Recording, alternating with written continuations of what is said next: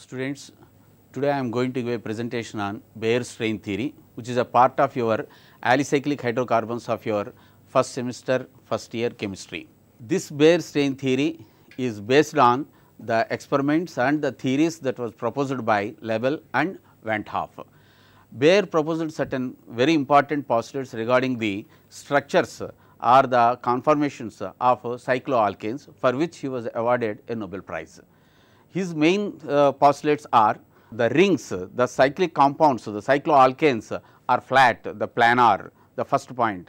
And the second assumption and the second postulates he proposed is, it is very difficult to synthesize or to prepare higher cycloalkanes as they are having some angle strain which are again very difficult to synthesize. That was these are the few postulates he proposed, and I am going to explain these postulates in detail, taking few models. That is what first this Baeyer proposed is, this is a simple molecule, the tetrahedron.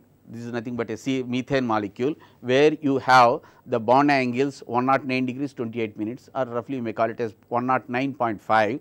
Here the bond angle between all the bonds are 109 degrees 28 minutes, thereby they are well separated and they have very less strain on this, the strain you may call it as a torsion strain between these atoms. And every molecule tries to attain this type of structure. When coming to the cycloalkanes, first I am going to explain the cyclopropane. Here the bond angle is 60 degrees, and the second molecule which I am going to explain is the cyclobutane, which whose bond angle is 90 degrees, and the fourth I am going to explain this cyclopentane. This bond angle is 108 degrees. Let us take up these things in detail with regard to the Baeyer strain theory. Okay. To explain the Baeyer strain theory, we need to understand four different type of definitions, which are you may call it as the factors that affecting the stabilities of conformers. The first one is the angle strain. As I explained you, the angle strain is due to the deviation from this 109 degrees 28 minutes. This is a tetrahedral molecule where you have the 109 degrees 28 minutes is a standard ideal bond angle here. And when coming to this cyclopropane, here the bond angle is, it is a planar molecule, as Baeyer explained, this is a planar molecule, all the three carbon atoms are the one plane, and here you can see the bond angle as 60 degrees. This is a deviation from the 109 degrees 28 minutes, which is an ideal one. So, here according to Baeyer's, this is the planar molecule, it is okay, and its bond angle is reduced from 109 degrees 28 minutes. Obviously, it will have some sort of angle strain. The second one which I am going to explain is the torsion strain. The torsion strain, or another one you may call it is a steric strain, is due to the interactions between the bonded atoms. The nearby bonded atoms, here the interaction is there, these interactions will also affect the stability of the cycloalkanes. Interval strain, where these attractions, the interactions and the repulsions between the neighboring atoms, the non-bonded atoms, is called as the Van der Waals strain. And the fourth one I am going to explain is the dipole attractions, or the dipole interactions is due to again the similar type of Van der Waals forces, but it is some different thing which always occurs in bonds like hydrogen bonding and so on and so forth. Now, let us take up the structures of the cyclopropane here, the cyclopropane as I have explained, and here as you can see in the slide, you can find the torsional strain that is present in the slide. You can see the sp3 hybridized carbon atoms, or the protons, the hydrogens that are attached are having the interactions in between, these again some sort of eclipsed type of interactions between, and these causes some sort of strain has just come out of the plane, out of the axis, and its bond angle is bit swollen, as you can see in the slide. And this is about the cyclopropane. And now, let us take up the cyclobutane. Here the cyclobutane also, here you can see all the four carbon atoms are in the same plane as the Baeyer explained, the planar, and then these atoms, these proton, these hydrogen atoms are having some sort of repulsions in between. As you can see in this here, its planar nature is bit distracted and its shape is bit strained like this. Some 25 degrees of bond angle has present to avoid the interactions, these interactions between these atoms. So, its bond angle is 90 degrees and 25 approximately 25 degrees of angle has come like this in the plane. This is about the cyclobutane. And now, let us take up the 5-membered cyclic compound. This is the 5-membered cyclic ring. As you can see, it is a cyclopentane. Here its bond angle is 108 degrees, and here just because of the angle strain, this bond angle is changed from some sort of the 5th carbon atom moves like this, and its structure is a little bit envelope type of, all the 4 carbon atoms are on one plane and another carbon atom has just tilted like this and this way. This is some sort of envelope type of molecule. Here you can see in your monitor, this is envelope type of structure. Okay, students, the structure of cyclopropane I am going to explain some sort of a small animation where you can see the cyclopropane, how the structures of the the bond angle between the carbon bond angle, which is around 60 degrees, how these interactions, actually the angle strain is there, and how the interactions between these carbon and hydrogen interactions are there.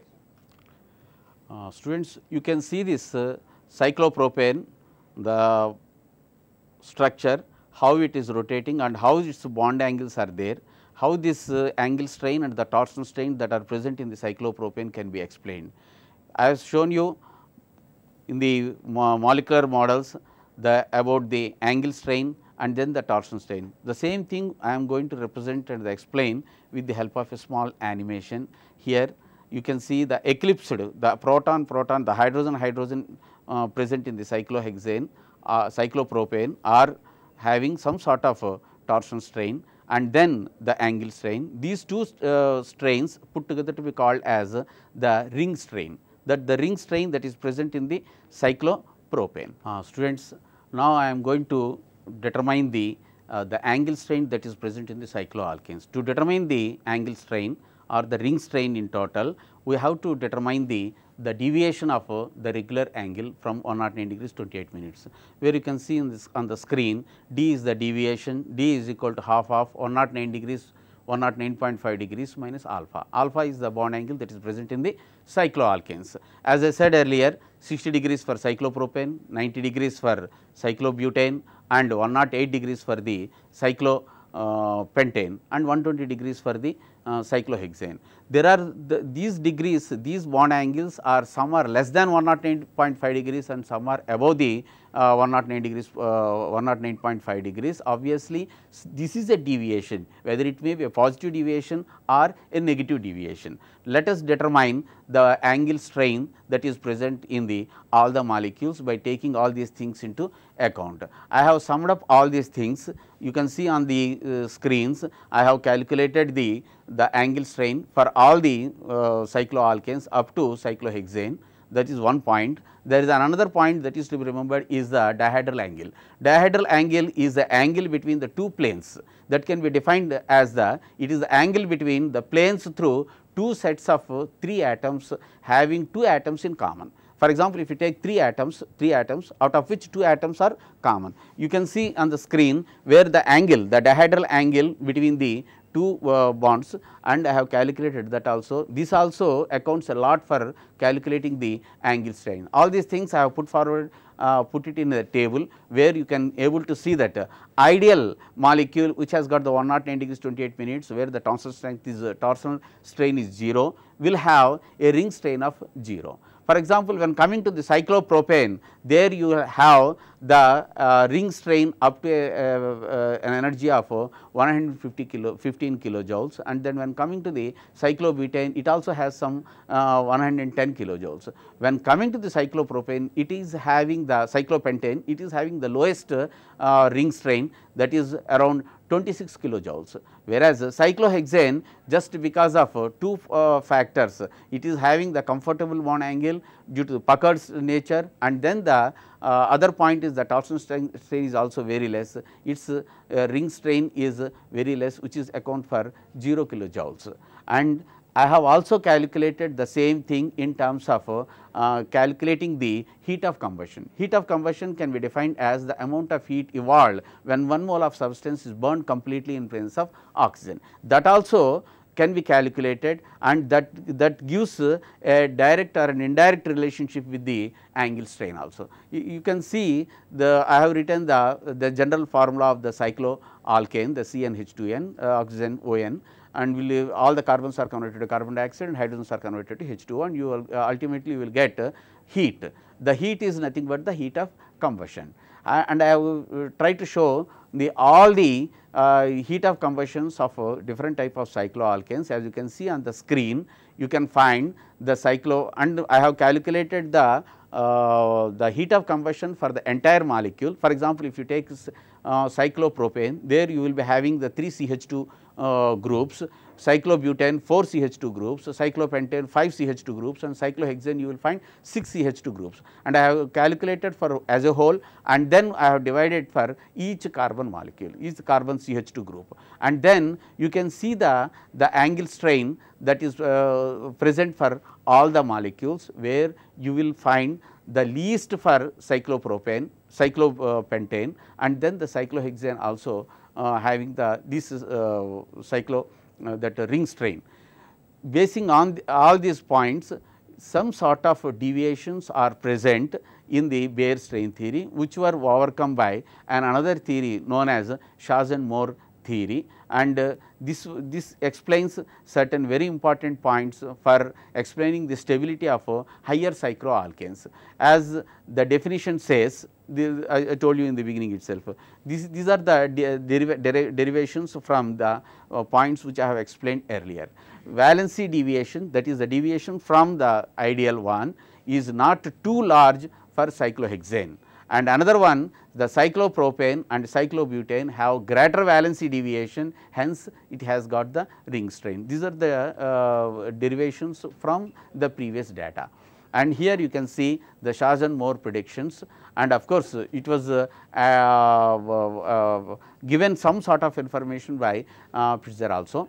What it explains is the stability of cyclic systems having 6 or more carbon atoms, this particular theory, and according to this theory, all the carbon atoms in cyclic molecules assume zigzag arrangement, or you may call it as a puckered, or the deviation from the planar arrangement, where we are going to explain in the next presentation by explaining the conformers of cycloalkanes. And then since the carbon atoms lie in different planes, that is the puckered nature, the normal bond angle is retained and the rings are stainless. This is called the stainless theory of cycloalkanes. Cyclic systems having 5 or lesser number of carbon atoms would be on one plane, as said by Baeyer. So, Shah-Mohr theory explains the stability of higher cycloalkanes in terms of stating that these strainless puckered ring structure of these molecules. Students, I am summing up the Baeyer strain theory. Till now we have explained the entire Baeyer strain theory, its postulates, and in detail we have taken up the factors that influence the Baeyer strain theory, that is nothing but the angle strain we have taken up, and then the torsion strain, the van der Waals strain, and then the fourth one we have discussed is the dipole-dipole interaction. So, these are the 4 things I have explained to understand the Baeyer strain theory in detail, and after that I have also explained the limitations of Baeyer strain theory and how these limitations are being overcome with the help of Shah-Mohr theory, which is supported by Pacha and all. So, this particular theory will definitely give some information related to the cycloalkanes, and thereby if you have this knowledge properly, you can understand better the structures or the conformations of the cycloalkanes in detail.